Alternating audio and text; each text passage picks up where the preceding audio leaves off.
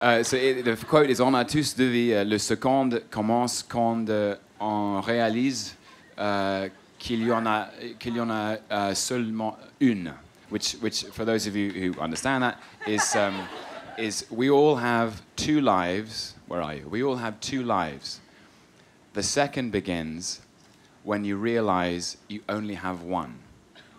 So I'm not wasting any time. And the thing is that, you know, with negativity is for my money, they are like clouds that pass across the sun, and they will pass. Like, they're just feelings, you know what I mean? And it's important not to dwell on them and just move past it.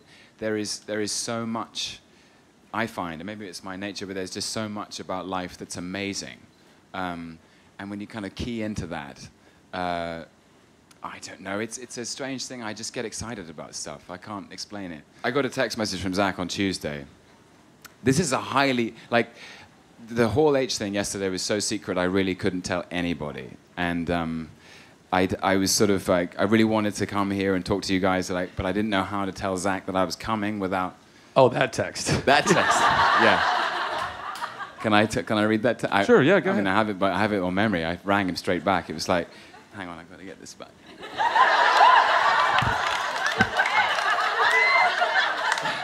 It's like, Hiddleston, I have an inkling that you are coming on a top secret mission to Comic-Con. If you do not swing by Nerd HQ, I will personally punch you in the dick. I've always thought of acting as a kind of extra-dimensional anthropology, by which I mean we're in the business of people. Like, people interest me, and what motivates them, and what inspires them, and what makes them happy, what makes them sad, and we're all united by it. We're all united by this sort of these feelings that we all feel at different times. And the reason I became an actor is because I sat in the audience of, you know, in the cinema audience, and also in audiences at the theater, and I love it when you go to see something and you enter as an individual and you leave as a group, because you've all been bound together by the same experience. So really, when I don't distinguish between what's commercial and what's small. I mean, I never see any of the money anyway, so it's fine.